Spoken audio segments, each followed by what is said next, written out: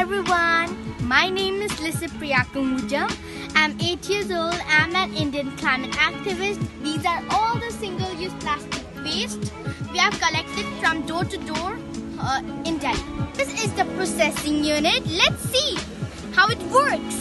Whatever the plastic we have collected, we will put in this big grinder machine. So we'll get like this. This is the second step. This is the washing machine and this is the dryer machine. After washing and drying it, we get the clean plastic. You can see it. So all the process, we will get the granules like this. We can make any product from it. Finally, we get the product like this tiles. This is more eco-friendly and sustainable for our environment to save our planet and our future. And this will help to fight the climate change.